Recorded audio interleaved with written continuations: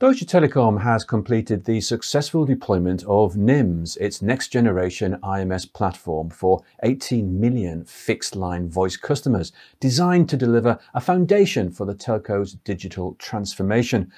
Working with its vendor partners, Deutsche Telekom has combined new ways of collaboration with a comprehensive end-to-end automation and state-of-the-art architecture. I'm Guy Daniels, Director of Content at TelecomTV. And to explain more about the NIMS project, I'm joined by Christoph Hills, who is Group Head Voice and Messaging DevOps at Deutsche Telekom. Hello, Christoph. Good to see you. Thanks very much for joining us. Can I start by asking you to tell us more about the motivation and driver behind NIMS and why you approached it in the way that you did? The driver behind, or the drivers really behind NIMS were really the problems which we were faced in our legacy ecosystem. We were too slow, we were reliant on others, and especially of course, our vendors, and we were too inefficient.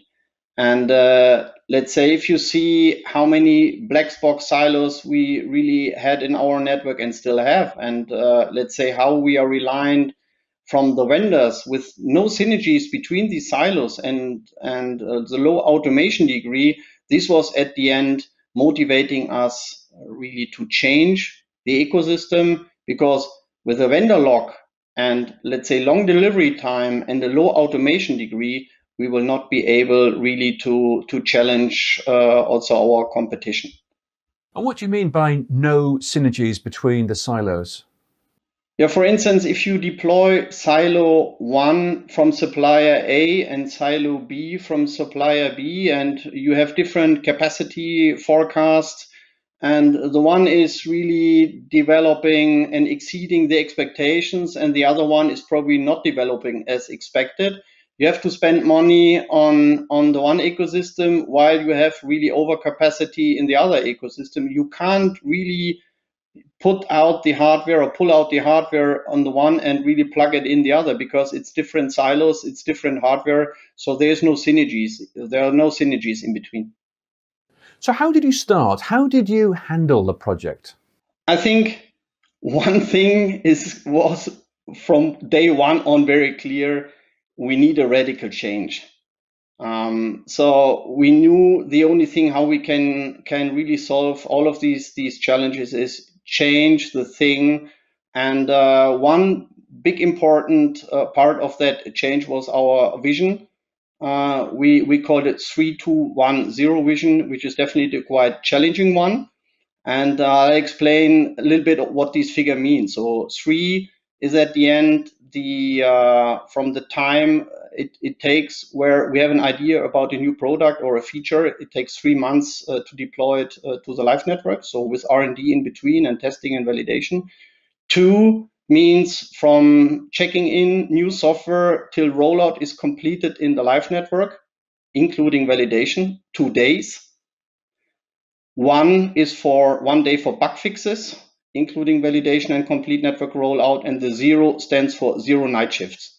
And having in mind where we come from, that's quite challenging. So radical change was the base for NIMS. Indeed, but Christoph, having an idea or a plan is one thing, but how did you transform the vision into reality? I think the most important thing was really setting up the right team, knowing that the team really understands the pain which we have in legacy, and also make the team and convince the team that this is definitely a game changer, what we are working on, and the never give up mentality. That's at the end one basic ingredient for this topic and for the success story. The second thing is that you need to break down all processes what you had before. Let's say you need to set up a new architecture, you need to start from scratch regarding a technical process architecture, and also very important, you need to work with hungry suppliers. Now you said there was a never give up attitude, but this is a major project. Was there any point where you thought this is impossible and you were perhaps just ready to give up on it? I think the people who knows me know that let's say giving up is not, it's not possible. So clear no. Of course, there are always in projects ups and down, but I think if you believe in something, there is always a way out in when critical situations occur. So where are we at today? What's the latest data you can share with us on NIMS? So at the moment, let's say all our 12 locations, the data centers are up and running. We will end up with 80 million migrated subscribers once the migration is completed. We will end up in 100 interconnection partners. We're currently in the middle of our intensive pilot phase, and we also migrated first interconnection partners. And I think we already run more than 100 million successful calls during that pre-pilot phase with no fallback so far, which is quite successful. And if you look at the whole project, is there a particular part of the project that you're most proud of?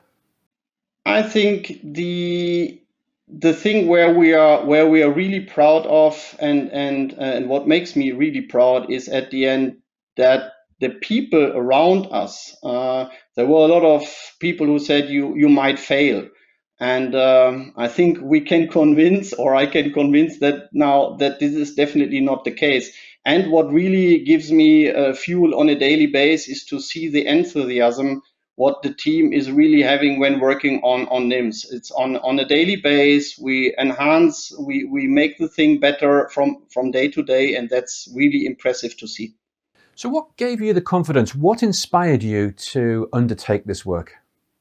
There are two things. One thing, and that's really an internal topic, let's say inside Deutsche Telekom, I think we have a very cool ecosystem in Deutsche Telekom technology really to grow. My CTO and also my boss Abdul Mudazir, they both really drives innovation, and they provide an ecosystem where people can grow and where we can do things different, and they support us there.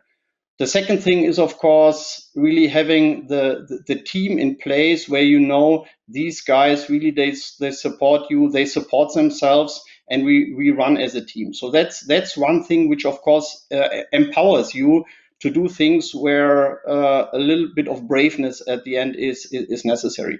The second thing is I checked the market. So before the NIMS project was started, I visited many tier one operators around the world, in Asia, in the US, but also in Europe, tried to get their insight about the status quo. Where are they in legacy? Which challenges do they see? What's their automation degree? Where are they in DevOps, and what's their vision? And the result is very clear, or the result was very clear. They all had the same challenges like we had. And in DevOps, they're mainly in the beginning of starting that journey. So as a natural result, no one was working so far on such kind of brutal end-to-end automation, which we have in mind, including that 3210 vision. And that was for me one really main driver for going for that challenge, because I thought that it is not something which will solve my problems. I think this is something which definitely will solve also the problems of many other tier one operators. So it's clear you're leading the industry here. So how are you now moving ahead? What's in store for the future? Yeah, we will proudly continue. So I think when the voice migration of our IMS fixed network subscribers is completed, or while this is ongoing, we are already working on the next onboarding. So there is a third supplier now jumping on that platform as really an end-of-life substitution on one of our legacy systems. So we really use that ecosystem to onboard also next applications on top of IMS. I have a final question for you, Christoph. What do you see as the biggest challenge that you still need to overcome? I think the biggest challenge is that we are changing everything at the moment. So we introduced DevOps, we are introducing agile working, We have a new cloud infrastructure now. We are really working on the end-to-end automation framework, which no one built before. So there's no blueprint what you can use where others did it, where you just can copy. So we are developing it on a daily basis. There is skill transformation needed because, let's say, all our employees, they need to get used to work with these new technologies. And we also have to take care that there are systems which are short before end of life cycle. All important pillars, and they all need to be managed in parallel because there are strong interdependencies between. But I think we will manage that. Certainly looks like it. Christoph, thank you very much for joining us today. And for the complete picture on the NIMS project, please take a look at the other videos in this series. There will be 7 interviews in total, plus 2 panel discussions that delve deeper into the telco cloud. And watch out for news on our live Q&A program coming soon. For now though, thank you for watching and goodbye.